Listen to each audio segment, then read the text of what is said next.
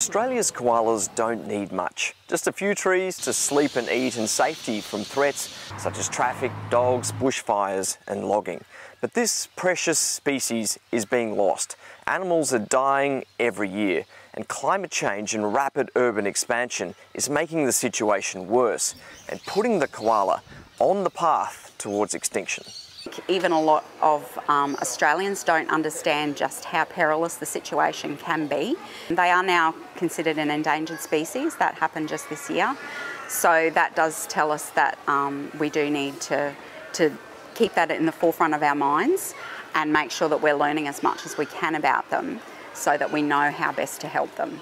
You don't have to be living in Australia to do that and actually have a really big impact on not just koalas, as I said, but lots of other animals as well.